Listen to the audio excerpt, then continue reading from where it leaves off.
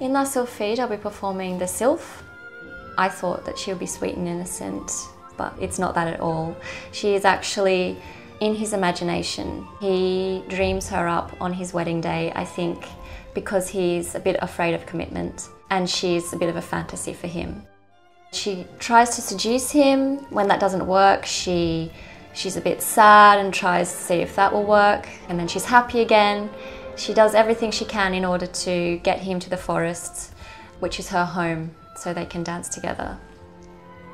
It was really interesting just to see a different way of working, and I think for me Bournonville is mostly about really being strong in your legs, having to do a lot of small quick footwork, but also on the top having to really just look like it's effortless and not having any strain and just looking like it's easy, and I think that's what's really hard to achieve.